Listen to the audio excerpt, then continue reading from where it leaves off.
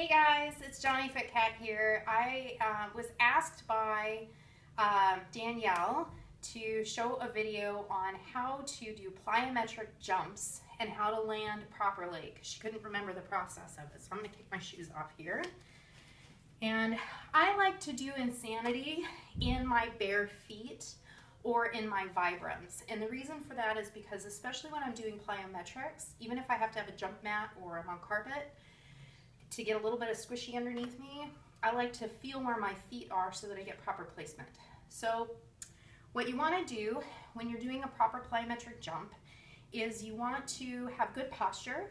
So you're gonna, when you're standing, you're gonna have your glutes pressed forward and tucked up and in. You're gonna have your hip flexors forward folded. You're gonna have your rib cage kind of closed in almost.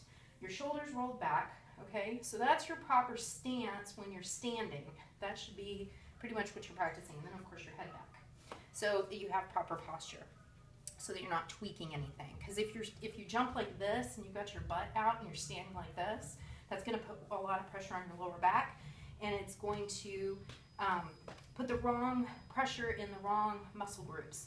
So when you're standing, you want your glutes, your hamstrings, your rib cage, all of your abdominal muscles to be straight. You want your erector spinae, those muscles in the back, straight muscles in the back to be straight. You want your shoulders rolled back and your arms kind of loose. So to do a plyometric jump, what you're going to want to do is you're going to want to come down. You have to go down to go up, okay? So the idea here is to squat back.